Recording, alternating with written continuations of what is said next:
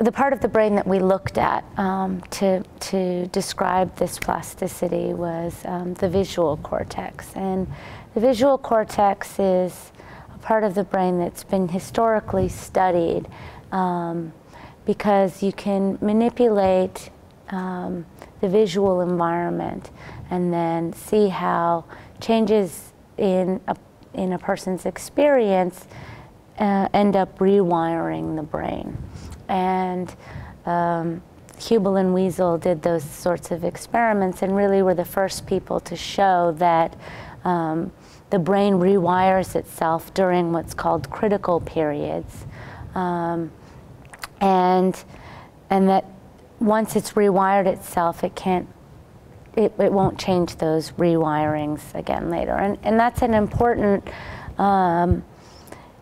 function of the brain, and it's one of the things that makes the brain really unique. Because you want the brain not to be simply you don't want every function of the brain to be already predetermined when you're born. You want it to be able to change and reorganize itself depending on the environmental circumstances that you happen to be born into. And probably the most familiar example of that is language.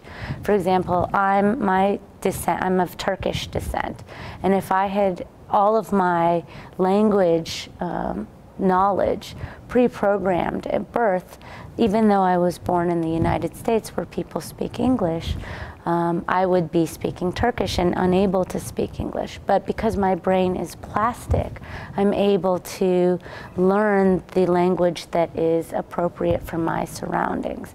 And so the visual cortex is the place where the mechanisms, the rewiring of those circuits, we first really learned about that. And that's where we also looked at the plasticity changes in Fragile X. And the hyperplasticity of those circuits could make it that, I mean, we don't actually know that the hyper excitable, this increased sensory overload, we don't have a way of saying that increased plasticity would lead to increased sensory overload is seen in patients with autism, but it's certainly possible. And the fact that this hyperplasticity exists in a primary sensory region of the brain is certainly suggestive of that might be possible.